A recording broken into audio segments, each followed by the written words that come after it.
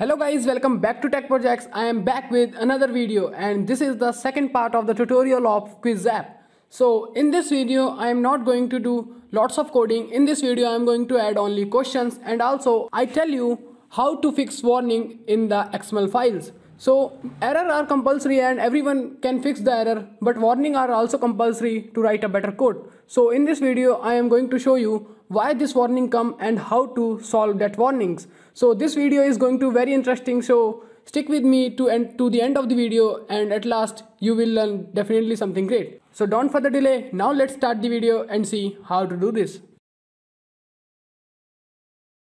So first of all I open my Android Studio project. So you can see this is my project quiz tutorial, and in previous part I left the tutorial here. So if you don't watch previous part, then I recommend you first watch the previous part, and you can easily find the previous part in my playlist or you can say in my I button. So let's first solve some warnings, and after solving the warnings we have to add some questions.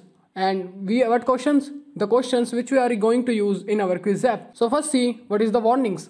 So why this warning come here? So take your cursor on this yellow icon.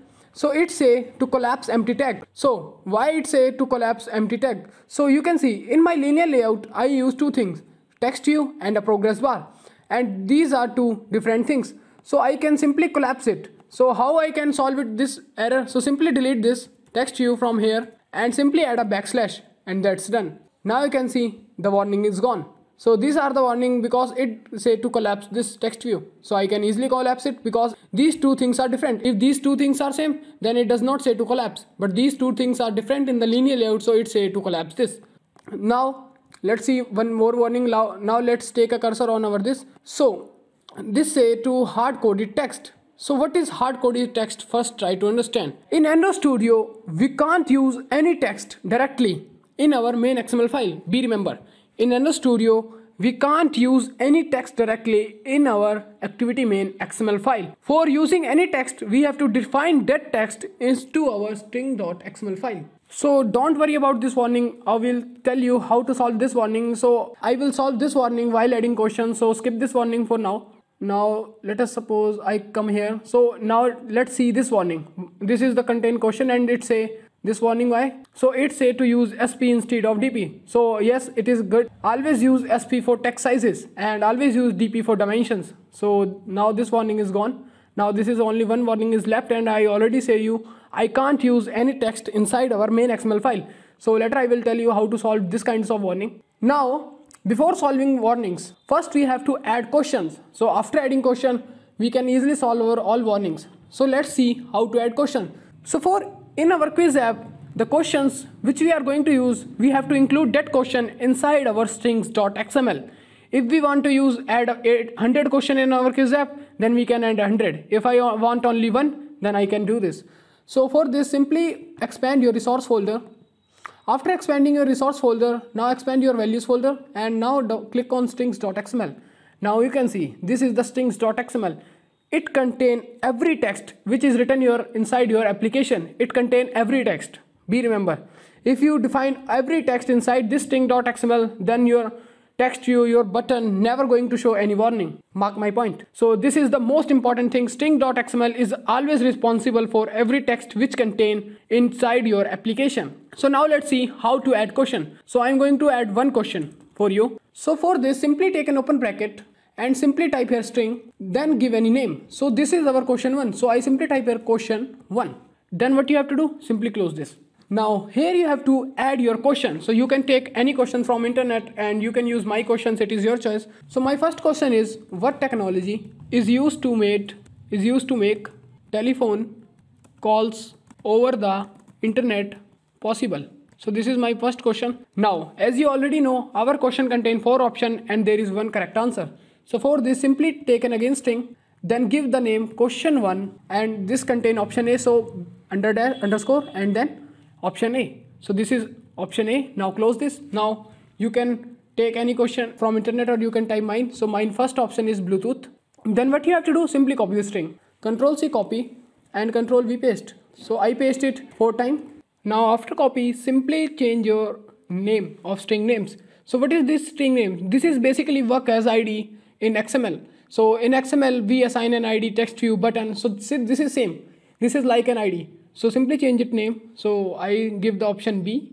This is option C. And this is option D. Now you have to change text. So if you want to appear different options, so you have to change text also, and it is quite obvious. So this is my second option, and here I have to display Ethernet. And this is my third option. So this is NFC. And this is my last option, which is voice over internet protocol. So I type here, that's done.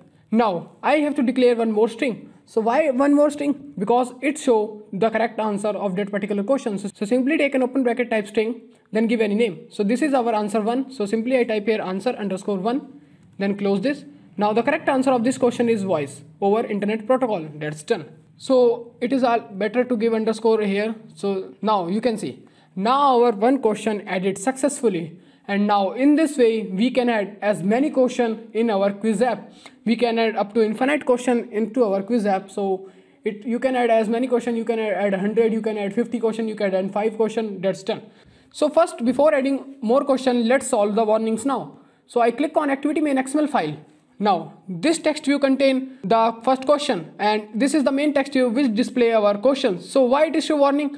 Because I already tell you I can't use any text inside our XML file directory. So we have to access our text by using strings. So I delete this text from here. So now first, on starting my app, I have to display my first question. So simply I type here question 1, and you can see automatically show in suggestion. So I press enter, and now you can see this question come here successfully. So this is same as ID. We can access our text by using ID. Now I click on button. It show warning, so I delete this. Now I have to display here our option 1 of question A, question 1 option A. So this is the option question 1 and option A. Now here I have to display option B of question 1. So I simply delete this text from here, and I simply type here question 1 underscore B. So this is the second option, and now you can see the warning is gone. Now click on Android. Now here I have to display my third option. So third option is question 1 underscore C. And the last is option D. So I delete this text from here, and I have to type question 1 underscore D.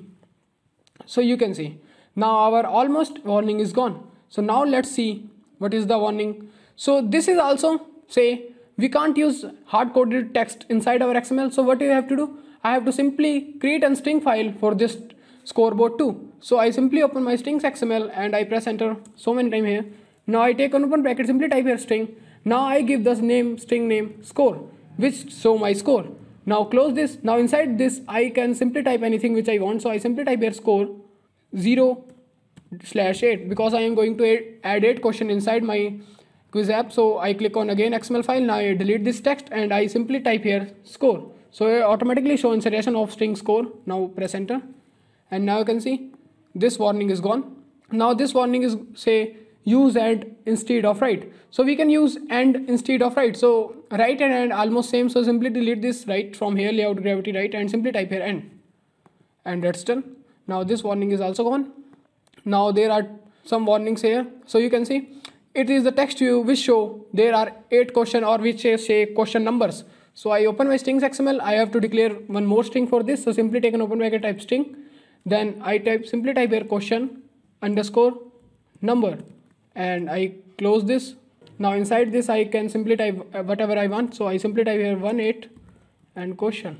Then I open my XML file, and here I simply delete this text from here, and simply I type here question number, which is strings XML. So it shows insertion. So press enter. Now you can see this warning is also gone. Now there are only 2 warnings is left. So let's see.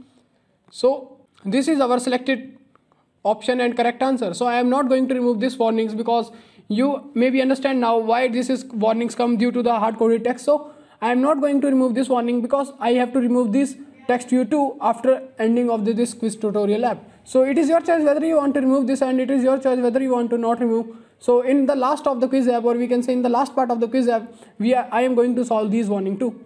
So don't worry about these 2 warnings. Now let's see the last warning. So it say remove unused name declaration. So it say I don't use this declaration, so I can delete this. So I can delete this. So you can see now there is only 2 warnings is left. So that's done. Now our quiz app is ready, and now you can see in strings XML I can add I add one question. Now in this way you can add as many questions, it is your choice. So I open my previous one quiz app. So this is my project and you can see it contains questions similar as to question strings. So I simply copy this code from here for question 2 and then I paste this code from here, So this is my question 2. Now this can see the question 2 implemented successfully. Now in the next part of the video, we will see how to use this question inside our Java file. So don't worry, you have to simply add these questions inside your application. So after adding the application, in the next part, we will see how to use these questions and these answers. So don't worry about them, simply add this question. So I am not going to type everything. So I simply copy this code from my previous one app. And my app contains 8 questions. So I simply copy this code of 8. Now I come here and simply paste the code here. So now you can see my 8 question implemented successfully. Pause down video. So you can pause down video here and you can type my question or you can take your own questions from internet. It is your choice. So you can see my every question added successfully. Now this is the end of the second part of the tutorial, and in the third part we will see how to create a Java class with getter and setter and how to hold these getter and setters. And in the fourth part is the last part of the quiz tutorial app. And in the fourth part, we will end our quiz tutorial and we finish our quiz application. So thank you for this video. If you have any query, simply comment down below. I try to give the answer of every comment. Please like the video and subscribe my channel for latest update. Thank you. See you soon in next video.